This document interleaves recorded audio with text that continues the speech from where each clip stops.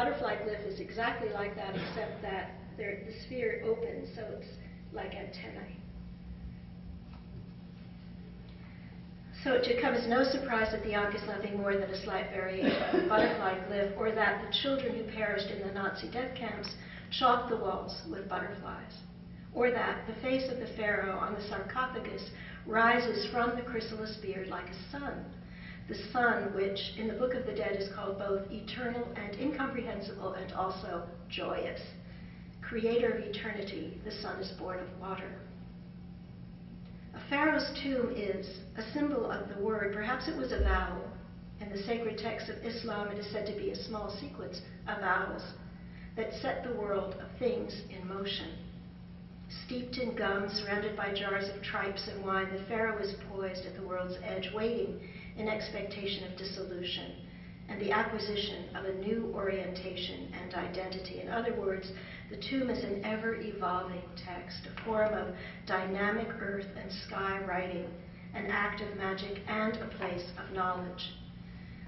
Everything within it conspires to unbind the spirit from its husk and assure its release. In Arabic, the verb to release is synonymous with the verb to write. A final reading. The fruit of the callitrope, the toxic-bearing plant of the monarch's caterpillar feeds upon, is doubled. It looks like a pair of testicles.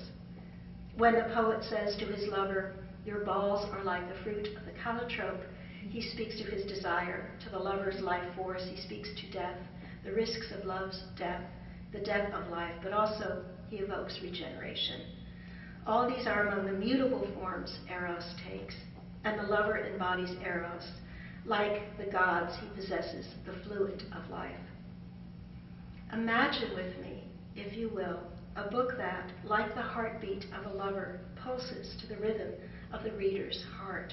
The heart that for the Egyptians was the place where memory was safely kept, memory and the imagination. Part 4, Adam, Enkidu. Quote, "He saw the lions round him, glorying in life. Then he took his axe in his hand, he drew his sword from his belt, and he fell upon them like an arrow from the string, and struck and destroyed and scattered them." In the distant past, there was the idea that all things gave and received energy. This exchange was vital and it was essential. It was thought that a very real correspondence existed between all creatures and things, minerals, the living soil, the living waters, plants. Much as a letter is sent and awaits an answer, these gave and received from one another. And there was the magical idea that the structure of a thing was connected with its name, that to change the name was to change its inherent qualities, such as Adam, who is formed of clay, Adama. Adama is an active principle. It refers to the tilled soil and the earth with which one builds an altar. Its color is red. Dam is a word for blood. Adam's nature is also volcanic. He is made in darkness and secret deep within the earth, and he is red with fire. The early stage of his creation is called the glowing. There is an ancient book written in Syriac in which Adam's face is described as beautiful as the sun. His body, his face, his eyes all glow mightily like the sun. So you see, Adam cannot be disassociated from his name. He is red hot, volcanic, earthly, magnetic. Plato tells us that every living thing is hot and has a flame residing within it. When in the darkness the god breathes into Adam's nostril and brings him to life, this breath is called nafah, the breath that kindles fire. Once a person had two names, a secret name that assured his safety and potency, and a serviceable, everyday name. Creatures, plants, like the owls and lotus blossoms and willow trees of Egypt, had names whose very sounds were the instruments of spiritual energy.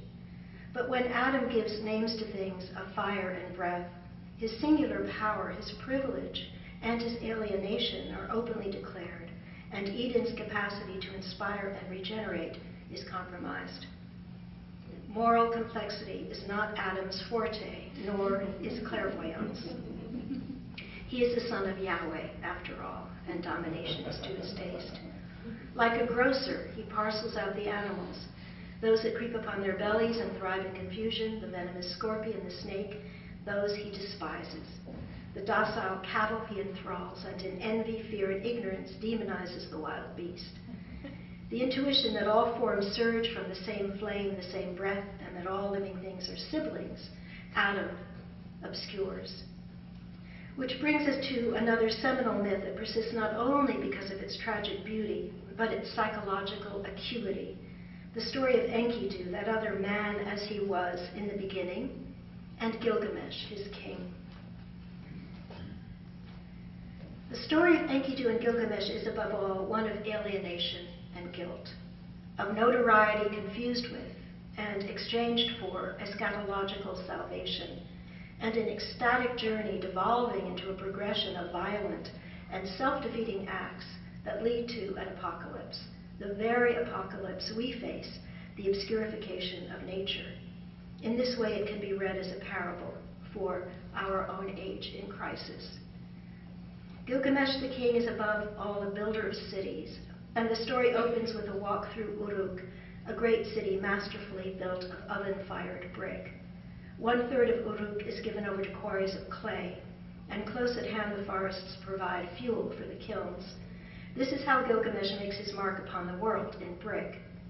And he is like a brick wall, a tyrant and a rapist. He is unyielding and inconturnable. So abusive has he become, the gods are called upon to intervene.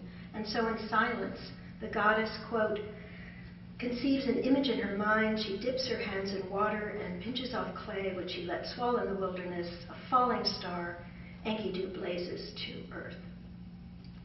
Like Adam, Enkidu is made of clay. Like Adam, he glows.